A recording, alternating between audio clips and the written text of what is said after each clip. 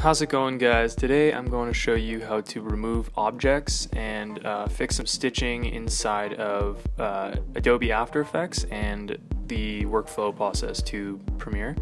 As you can see here, this is what the end result is going to be, removing all these objects, people, etc. So we'll just jump right into After Effects here.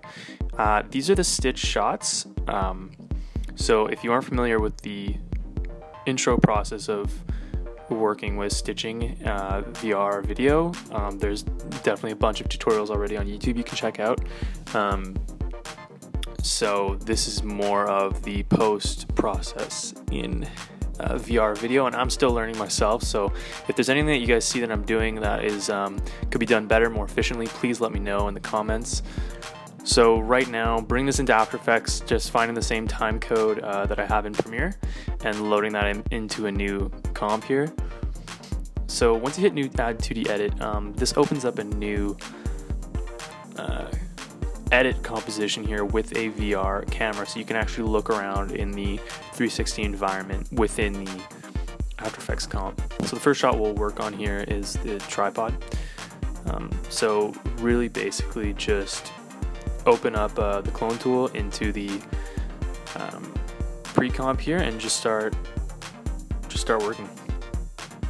If you move the camera at all in this angle, the clone paint moves with it, so you don't want to move the camera in this situation. So once that's done, we have our edited shot here. One thing to note is After Effects creates a new output folder. It should be named the same as your composition, and in that folder you have your VR output and you have your VR edit. And I see when I click on my VR output here, it has that edit into it, and you see the tripod's gone. What I'm doing here is doing a new edit on our output, and that's going to create another edit too, which we're working in here. So for this instance, I'm going to use masking here. So for masking, what we're going to do is use a different point in the shot where I have a plate that I can use that I'm not standing in. So just grabbing a section here. So what I'm doing here now is dragging that section of that clip into its own new composition, making a new edit point there so it's in that same VR space. It has its own camera, and then bringing that edit into our edit too. So you kind of got an edit sort of camera layer that's already in its own VR space, if any of that makes sense, and then just lining it up with our pre-comp. And then basically just masking that out. If you can get the camera in the exact same space, then you probably wouldn't need to rearrange where it is so that it matches up. In this case, my camera's a little off, so tried to rearrange it. Here looks good for me. And then just feathering that out, and there you go. Again, if you move the camera in this situation here, you'll see that it offsets it, and all it is just creating layers, right? So if you're moving the camera, your layer is not moving with it. And go back to our output, and we now have our tripod gone, as well as myself standing there.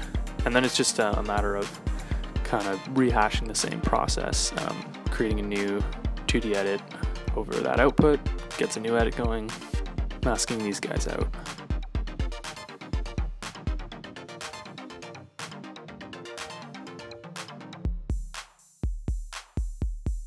So the only thing here left that I want to fix is a stitching issue.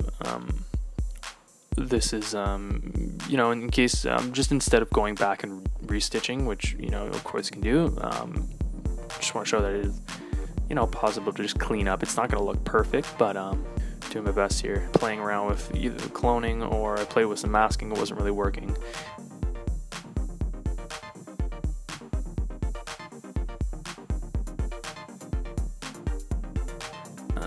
The other thing too, you'll notice that I cleaned out the tripod that was sticking out in that specific frame there too.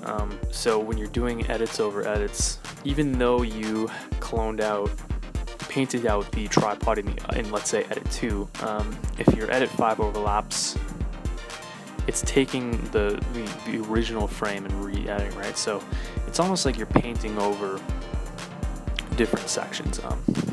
So here we have our final shot, exporting it, just my export settings, just doing QuickTime TNX HD codec, RGB.